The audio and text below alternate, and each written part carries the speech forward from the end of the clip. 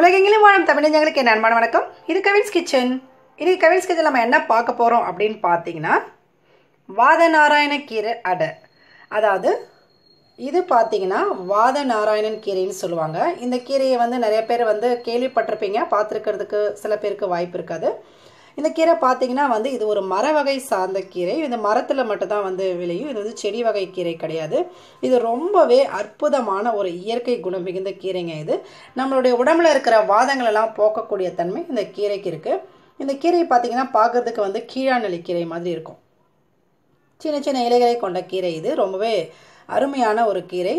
நம்ம உடம்புல அதிகமான வேலை செஞ்சுட்டு கை வலி, கால் வலி, மூட்டு வலி இந்த மாதிரி வலிகள்லாம் இருக்கும்போது நாம் இந்த கீரையை உணவாக செஞ்சு எடுத்துக்கிட்டோம்னா ரொம்ப ரொம்ப அதுக்கு பயனளிக்கும். உங்களுடைய கை கால் வலியெல்லாம் அப்படியே பஞ்சு போல் பறந்து போகும். அவ்வளோ சூப்பரான ஒரு கீரை. இந்த கீரையை நீங்கள் இது வரைக்கும் பார்க்கல, செய்யலை அப்படின்னாக்கா இனிமேவாது விட்டுறாதீங்க. கண்டிப்பாக வாங்கி இதை நீங்கள் செஞ்சு பாருங்கள். வாரத்தில் ஒரு முறையாவது நீங்கள் இதை செஞ்சு சாப்பிடுங்க. உங்கள் உடம்புக்கு ரொம்ப ரொம்ப நல்லதுங்க. இப்போ இந்த கீரையை வச்சு நாம் எப்படி அடை செய்யலான்றதான் இன்றைக்கி நான் உங்களுக்கு வீடியோவாக காமிக்க போகிறேன். இப்போ பார்த்தீங்கன்னா வாத நாராயண கீரை 1 கப் அளவுக்கு நான் எடுத்திருக்கேன்.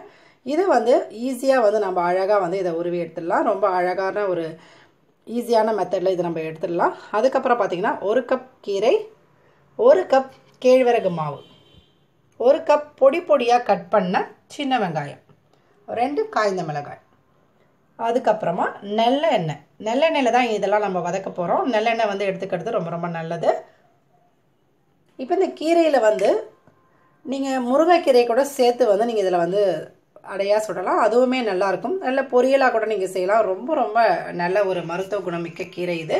இந்த கீரை பார்த்தீங்கன்னா நான் சொன்ன மாதிரி சூப்பு, அப்படி இல்லாட்டி துவையலாக கூட செஞ்சு சாப்பிட்லாம். அப்படி இல்லாட்டி மாவில் நம்ம முடக்கத்தான் கீரை எப்படி நம்ம மாவில் இதை அரைச்சி போடுவோமோ அதே மாதிரி இந்த கீரையை நீங்கள் நல்லா இந்த மாதிரி ஆஞ்சிட்டு இதை நீங்கள் மாவில் கலந்து தோசையாக வார்த்து பாருங்கள். ரொம்ப ரொம்ப சூப்பரான ஒரு சுவையோடு இருக்கும். அது மட்டும் இல்லாமல் சுவைக்காக நான் இதை சொல்லலை, நம்ம உடம்புக்கு வலிகள்லாம் போக்கக்கூடிய தன்மை இந்த கீரைக்கு இருக்குது. அதனால தான் இதுக்கு பேர் வாத நாராயண கீரை அப்படின்னு சொல்லிட்டு வந்துச்சு. சரி வாங்க இப்போ நம்ம வீடியோக்குள்ளே போகலாம். இதை எப்படி செய்யுதுன்றதை இப்போ நம்ம பார்ப்போம். இந்த மாதிரி ஒரு கடாய் வச்சுக்கோங்க. இதில் நம்ம கொஞ்சமாக நல்லெண்ணெய் ஊற்றிக்கலாம். எண்ணெய் காஞ்சிடுச்சு. இப்போ நம்ம அரிஞ்சு வச்சுருக்க இந்த வெங்காயத்தை போட்டு வதக்கிக்கலாம். கூடவே இந்த காய்ந்த மிளகாய் அதையும் நான் 2 கிள்ளி போட்டிருக்கேன். இதை ரெண்டுத்தையும் நல்லா வதக்கிக்கோங்க. வெங்காயம் கொஞ்சம் வதங்கினதுக்கு அப்புறமா நம்ம இந்த கீரையை போட்டு வதக்கிக்கலாம்.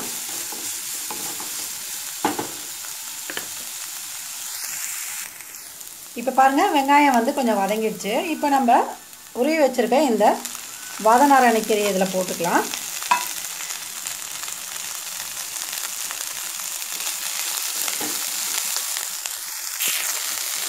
இந்த நல்லெண்ணெயோட இந்த கீரை வதங்கும் போது அந்த வாசனையே ரொம்ப அற்புதமாக இருக்குது.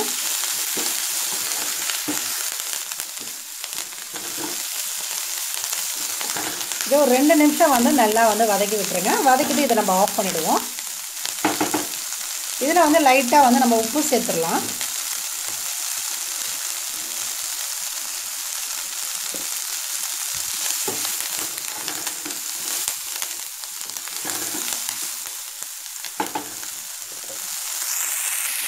இந்த கீரை பார்த்திங்கன்னா நம்ம எள்ளு எப்படி வறுக்கும்போது பொரியுமோ அந்த மாதிரி இது எண்ணெயில் பட்ட உடனே பொரிஞ்சு வரும் பாருங்கள்.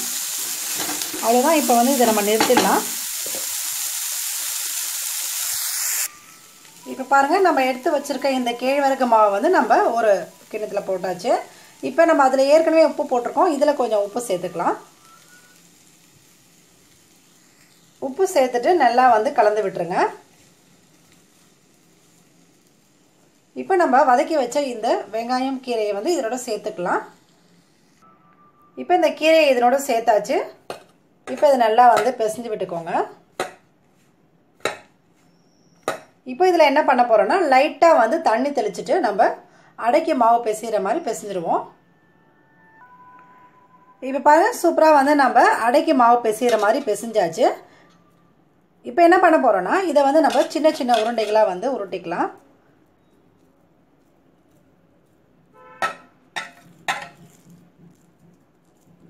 இப்போ இந்த அடையை வந்து நம்ம எப்படி செய்ய போகிறோம் அப்படின்னு பார்த்தீங்கன்னா, நான் வந்து இந்த மாதிரி ஒரு இட்லி துணி எடுத்து வச்சுருக்கேன். இதை வந்து ஒரு தட்டு மேலே போட்டு ஈரம் பண்ணிவிட்டு இதை வந்து ஒரு தட்டு மேலே போட்டு வச்சுருக்கேன். இதை வந்து ஒரு உருண்டையை எடுத்துகிட்டு நம்ம இந்த மாதிரி நீங்கள் தட்டிக்கணும்.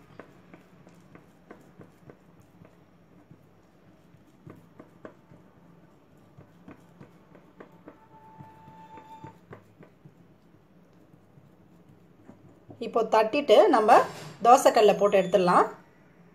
கல் காஞ்சிடுச்சு. நல்லெண்ணெய் ஊற்றிப்போம்.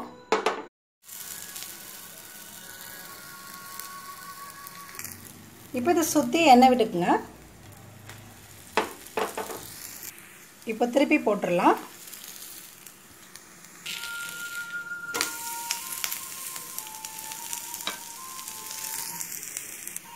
இது வேகட்டும். இது வேகிறதுக்குள்ளே நம்ம இன்னொரு அடையை வந்து தட்டிடலாம்.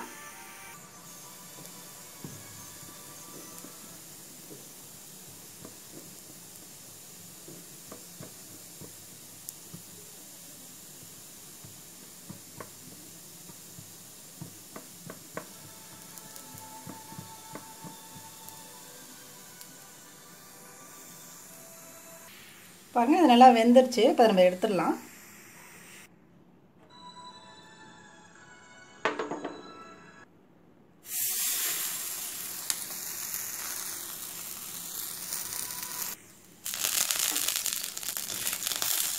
பாருங்கள், நம்முடைய அருமையான அற்புதமான மருத்துவ குணம் நிறைந்த வாதநாராயண கீரை அடை சூப்பராக ரெடி ஆயிடுச்சு.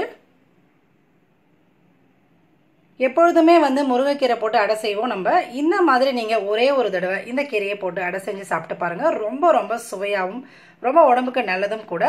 கண்டிப்பாக நீங்கள் இதை செஞ்சு பார்க்கணும். இந்த வீடியோ நிச்சயமாக உங்களுக்கு ஒரு நல்ல வீடியோவாக இருக்கும் நான் நம்புகிறேன். இந்த வீடியோ பற்றின கருத்துக்களை நீங்கள் மறக்காமல் கமெண்ட் பாக்ஸில் பதிவு பண்ணுங்கள். இந்த வீடியோ பிடிச்சிருந்தா லைக் பண்ணுங்கள், ஷேர் பண்ணுங்கள். மறக்காமல் எங்கள் சேனலை சப்ஸ்கிரைப் பண்ணுங்கள். கூடவே பக்கத்தில் இருக்கிற பெல் ஐக்கானையும் ப்ரெஸ் பண்ணிக்கோங்க. அப்போ தான் நான் எடுக்கிற வீடியோ உடனுக்குடன் உங்களுக்கு வந்து சேரும். மறுபடியும் நான் உங்களை இன்னொரு நல்ல வீடியோவில் சந்திக்கிறேன். அது வரைக்கும் நன்றி.